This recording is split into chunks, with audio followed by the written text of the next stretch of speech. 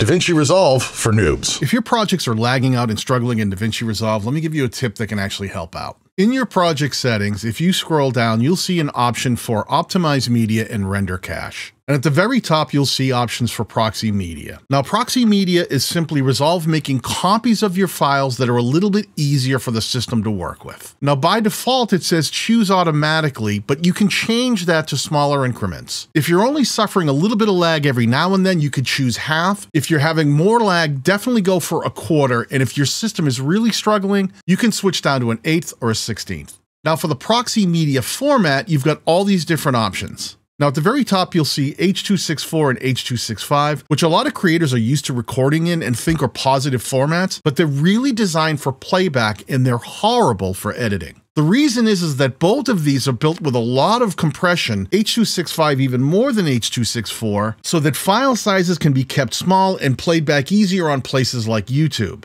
But if you try to edit with these file types, Resolve is constantly having to decompress and work with them in real time. You're much better off making copies in one of these other DNxHR codecs. Now, DNxHR stands for Avid's Digital Nonlinear Extensible High Resolution Codec, and it's designed specifically for editing and post-production workflows, especially high-resolution media. Now, these are all just different qualities of that codec, and in most cases, I would recommend either HQX or HQ. HQX supports 12-bit color depth, so if you're using DaVinci Resolve Studio, that's a great choice, but the free version only supports 8-bit, so if you're using DaVinci Resolve Free, HQ is probably a better choice. Once you're done, just click Save, but you have a few more steps that you need to take. First, you have to create these proxy files. So go up to your media files, select the files that you'd like to create proxy media files for, right-click, and scroll down to Generate Proxy Media. Now, a pop-up window will appear and it'll start generating those proxy files. And depending on what resolution your original files are, how big they are, how strong your system is, and how many files you have, that will determine the amount of time it will take for Resolve to generate these proxy media files. Now, once you're done, what you want to do is go up to the playback menu and scroll down, and under the proxy handling option, turn on Prefer Proxies. And what you'll notice is any of your files that you've created proxy media for will suddenly have that proxy media indicator in the lower left. And Resolve will start using the proxy versions of those files. When it comes time to export, don't worry about the quality of your project. If you scroll down under your render settings and open up the advanced settings, you'll see that by default, Resolve does not use optimized media, proxy files, or render cached images in your final export unless you tell it to do so. So make sure these are all unticked and you'll be good to go.